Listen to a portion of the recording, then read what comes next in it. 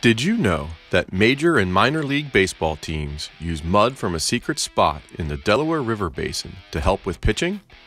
It's true.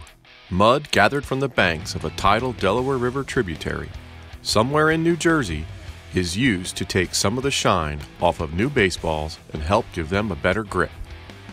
For over 75 years, Lena Blackburn baseball rubbing mud has created just the right amount of grit and texture on the ball.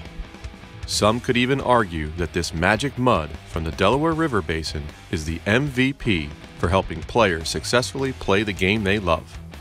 Want to try mudding at home? Here's Philadelphia Phillies pitcher Cole Irvin demonstrating the technique used to mud a baseball before tossing it from the mound. What's up, guys? Cole Irvin here with the Philadelphia Phillies.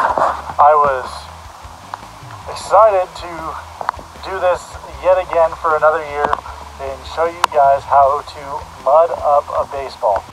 So now we got our rubbed up baseball, just enough dirt all around it, but now we take our palm. So generally I would have the dirt on my fingers here, on either one, whatever you're comfortable with, and you just use your palm because it has no mud on it, and you just rub it in. So that is all one color. Is what the baseball looks like after you rub it up.